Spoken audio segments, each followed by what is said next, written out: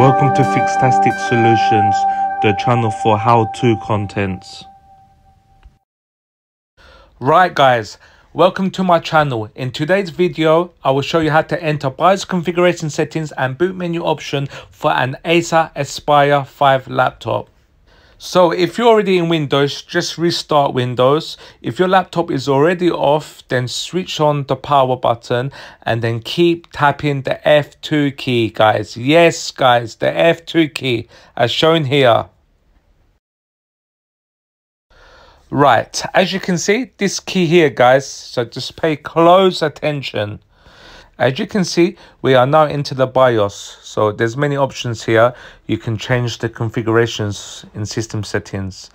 I am going to exit and now show you how to enter boot menu option.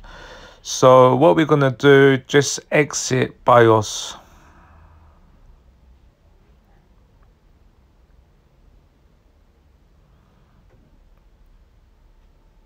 So I will exit now. Yes, and now once it restarts, keep tapping the F12 key, guys. Yes, the F12 key is the key you need. So let me zoom in this key here, guys.